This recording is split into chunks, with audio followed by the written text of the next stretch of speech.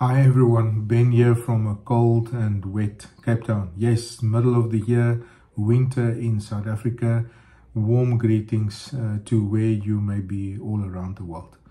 Lots to update you on. Probably the most significant family update, well, two of them. One is that my baby Esther turned 21 years old, so that's why you see all the grey. And secondly is that our middle daughter Sandri gave birth to Jacob Joseph Kopp in the middle at the beginning of the year, and so he's already 6 months old, and we're just loving the grandpa and grandma life. It's all that they said it would be, so I can highly recommend that. But ministry-wise, it's been a busy year of traveling. I've traveled to a couple of African countries where we are working with bigger denominations, envisioning them to use our Towards the Goal program within Ambassadors to reach the children and the youth of the denomination and of the country.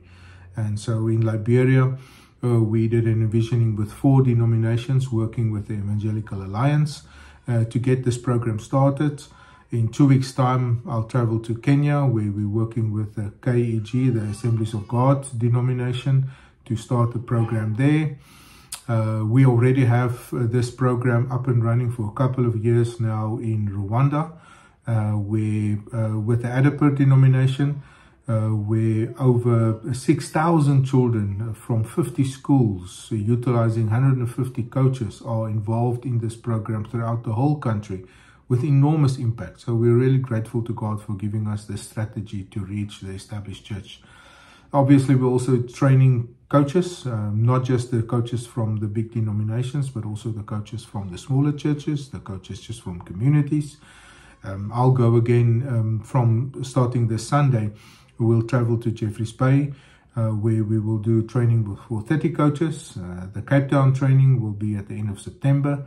Already did also a training in March in Kenya, a part of our annual program of training coaches throughout Africa. And as I'm settling into my role also of African director with Stephen in Kenya and with Jean-Paul in Rwanda, it's really exciting to dream God's dreams for Africa going forward, and really our heart's desire to see a father, mother figure coach on every field in Africa. Please pray with us that through our work through churches and denominations and through clubs and through tours and through all the stuff that we do with Ambassadors, that we can reach that. We have so many African countries saying that, please, we need this here, and we are strengthening those people. We're trying to engage them. They don't have to become Ambassadors people to do football ministry. Some of them want to, and then we're figuring out what that looks like.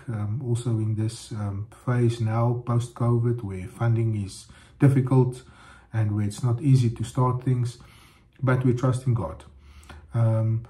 The South African office, biggest dream there is that since we now have our new facility, our new place that we're renting from City Mission in Athlone, we really dream of putting up a pitch next door to this facility, so that this Coaches Academy of ours can not just use the indoor spaces, but can also use the outdoor spaces, and we can really ramp up the development of coaches in South Africa, not just Cape Town, but also the rest of South Africa, and then seeing what this looks like for the southern part of Africa, where we typically have coaches coming from Mozambique, from Zambia, from Zimbabwe, for our trainings here in Cape Town, and we're really looking forward to seeing what that is like. So that's a short update from me. Thank you so much for your time.